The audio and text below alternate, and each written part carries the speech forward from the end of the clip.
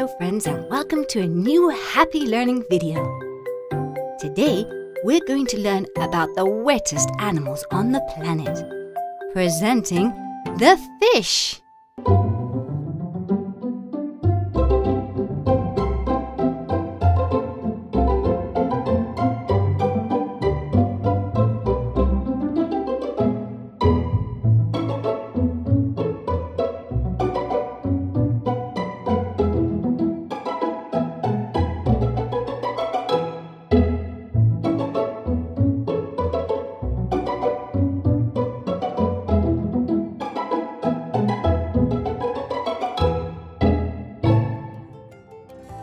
In almost all the places where you can find water, be it either salt water or fresh water, you can also find fish.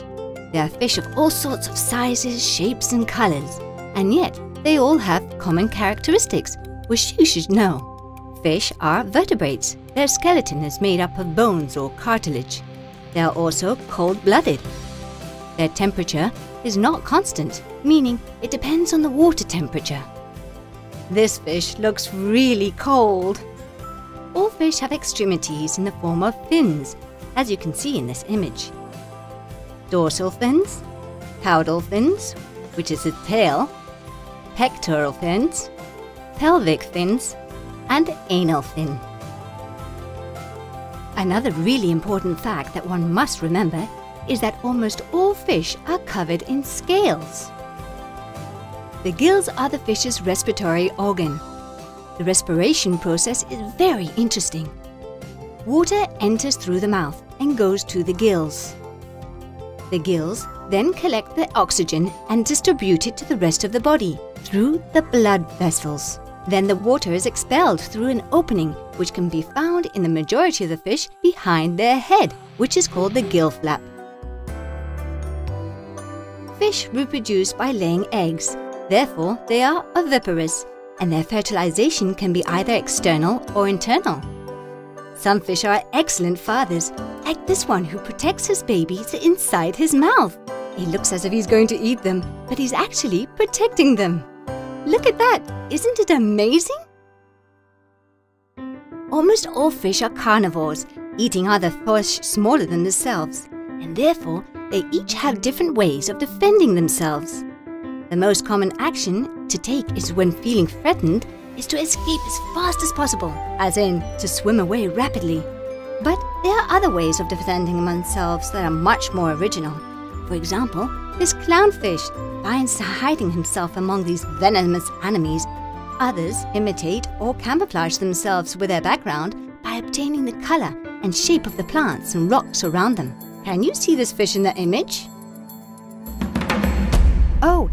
Well, there was indeed a fish, and a very hungry one. Look at this. This is the largest fish in the world, the whale shark.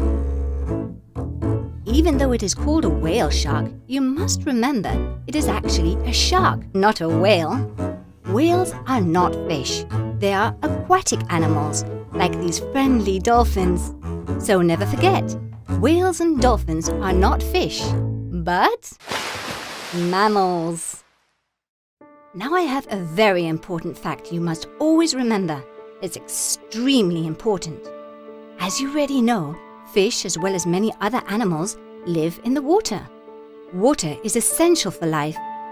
And for this reason, we must look after it. We must protect it.